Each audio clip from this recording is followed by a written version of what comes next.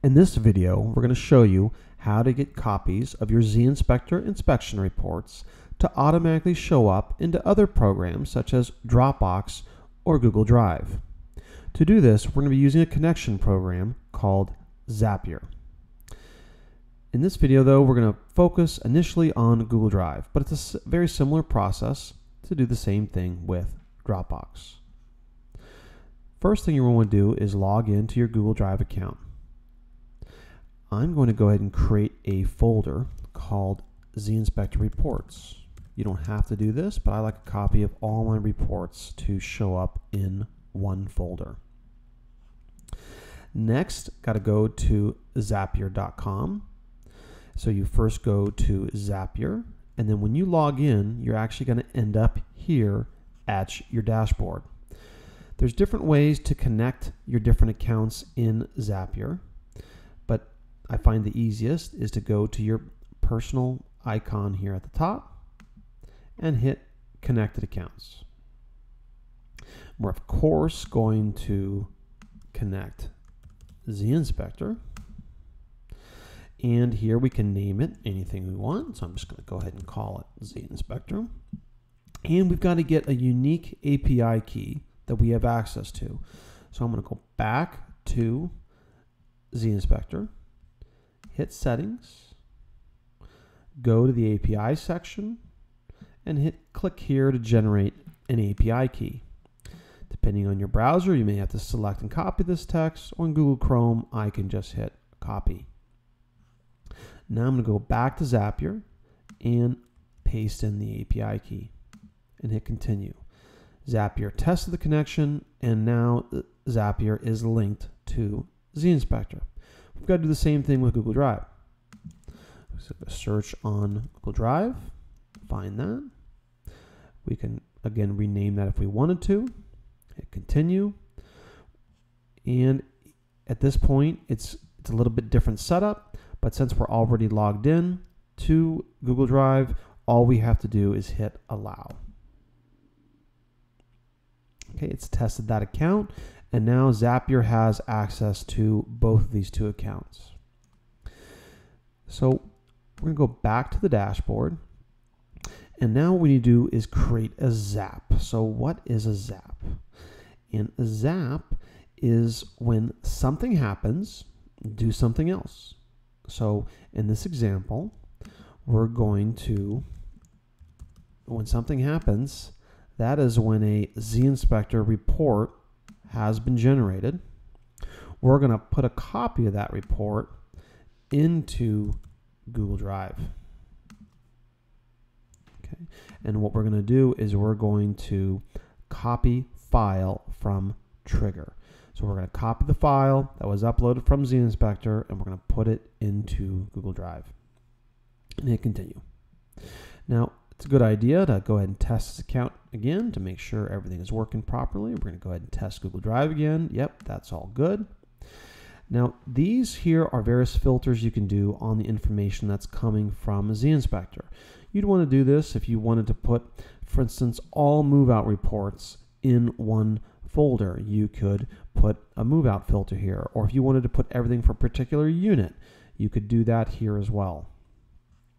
Now, since I'm just going to put all my zInspector reports into a single folder, I don't need to do any of this filtering. So I'm going to go ahead and hit continue.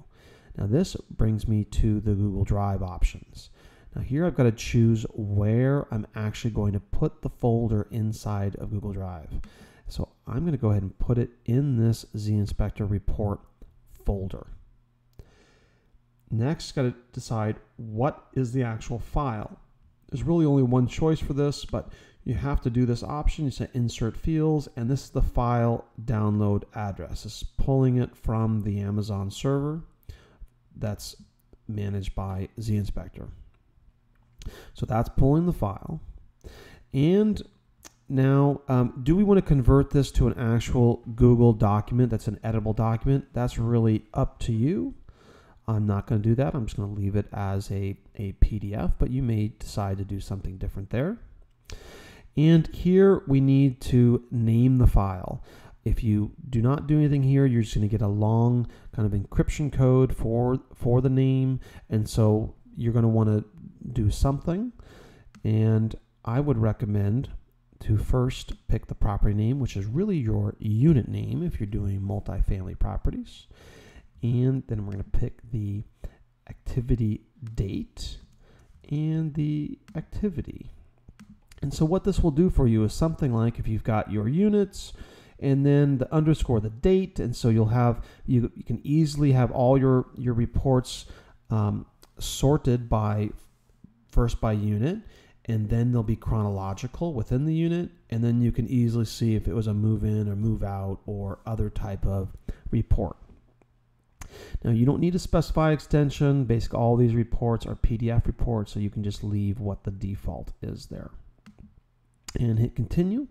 We can test this and hit continue. Okay, and I'm going to go ahead and call this and say zInspector to Google Drive.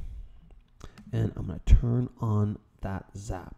So now if I go back to the dashboard here in Zapier, which we'll end up at, you can see I've got my zInspector icon. Let's take my zInspector reports, put them in Google Drive. This is on right now. I could turn it off if I wanted. Now that's not going to happen, but I'm going to go ahead and leave it on. Okay, so let's go to Google Drive and go into this zInspector report folder, and it's currently blank as we thought it should be. Now I'm going to go back to zInspector and go to timeline, and I'm going to go rerun an old report.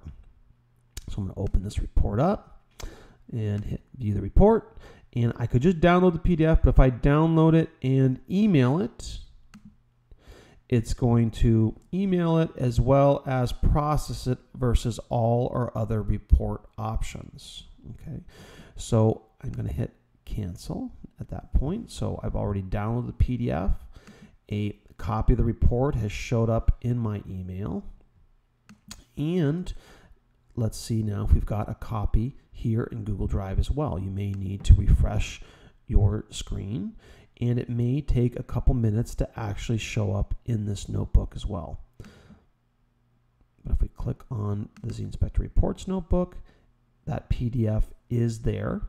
And so here it is with the unit name first, so Z sample property, the date, and that's going to all be chronological as multiple reports over time, and then the activity. So this was a move out report. So I can open this PDF up, and now I've got a normal PDF, and I can do with it whatever I want. I can share it or do anything as a normal Google Drive document. So that's how you can use Zapier to connect zInspector to Google Drive. It's a very similar process for Dropbox. If you have any questions or you need assistance, please contact us at support@zinspector.com. We look forward to helping you out.